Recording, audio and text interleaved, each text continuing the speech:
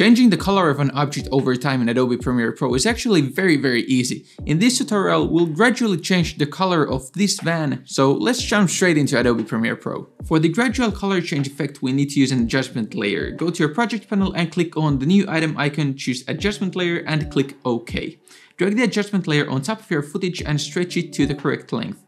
With the adjustment layer selected, open up the Lumetri color panel. If you can't see it, go up to Window and choose Lumetri color. In here, scroll down to the Curves panel. To change the color of an object, we want to tweak the Hue versus Hue curve. This curve allows us to select a color or a hue of our footage and change the color of that color. For example, the Hue versus Saturation curve would allow us to select a hue and change the saturation of that hue. So we can either use the eyedropper tool and click on a part of our footage or click on the curve line to select our color. I find the eyedropper to be a little bit flimsy at times, so don't be scared if it just doesn't work at all, because sometimes it just doesn't want to cooperate. To be able to tweak only a single color, you need 2 anchor points around the selected color. This will make sure only the selected color gets changed instead of affecting the whole curve or the whole image.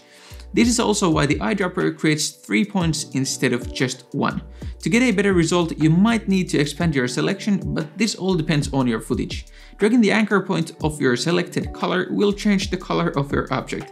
And that is literally all you need to do to change the color of an object in Premiere Pro. However, we now have one big issue. The sky and the woman have changed colors too, so let's fix that. Go over to Effect Controls, and once again, if you can't see it, go up to Window and choose Effect Controls. And in here you can create a mask for your effect to mask out all the areas you don't want to affect.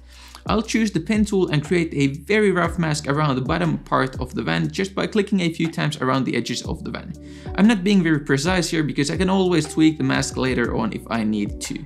Once your mask is completed, you are now affecting only the area inside the mask, but because there's motion in our footage, we also need to track our mask. There is an automatic tracker in Premiere, but it won't work while using an adjustment layer, so this has to be done manually. Click on the stopwatch icon next to the mask to create a keyframe. Then move further down the timeline and adjust the mask as needed. Premiere will automatically create new keyframes for you at this point. Keep on doing this until you are happy with your mask. But now that we have changed the color of our object, we're now going to animate it to change over time. And at this point, it's very easy to do. Once the color tweaks are done, you need to make your adjustment layer track a little bit larger to reveal the opacity line. You can do that by hovering over the track on the left side of the timeline and scrolling on your mouse wheel while holding down Alt on a Windows or Option on a Mac, or just by double clicking on the track. Now all we need to do is animate the opacity of our adjustment layer to go from 0% to 100%. So let's grab the pen tool from the toolbar and create a point around where we want the animation to end by clicking on the line with the pen. Next, let's click and drag down on the line to create a new point and bring it down to 0% around the beginning of the clip or wherever you want the color change to start. You can always tweak these keyframes if you want to edit the duration, beginning or the end point of the animation. And that is how you change the color of an object over time in Adobe Premiere Pro. It's a very easy but quite a cool effect. And did you notice that my shirt has been changing colors throughout this tutorial? Anyways, that is all I have for today. I hope you learned something new and I hope I will see you in the next one.